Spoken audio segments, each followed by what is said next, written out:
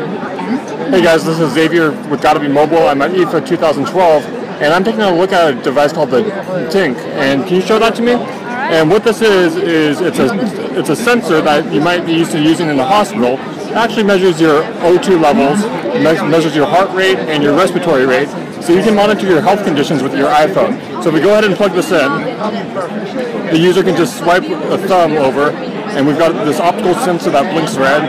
It's actually going in and detecting the vital signs of the user right now.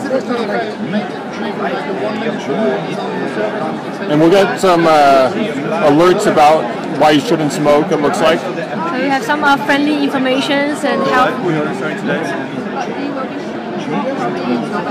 Okay, everywhere. And after a minute or so, we're going to get some more information. Can you show me? Can you take that out?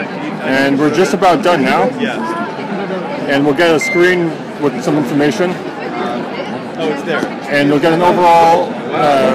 Your respiratory rate, your heart rate. And So we can see that the user has 13 breaths per minute.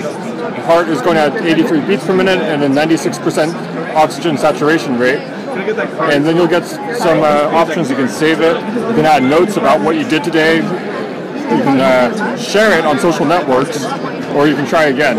And what this app will do is it will actually save your health over time, so you can monitor. This is great if you're going to go start a workout plan.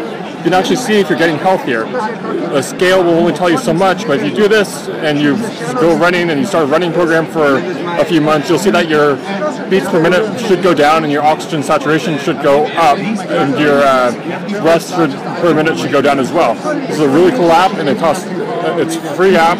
The device itself is $99, and it's brand new, correct? yes. Thank you very much. Thank you.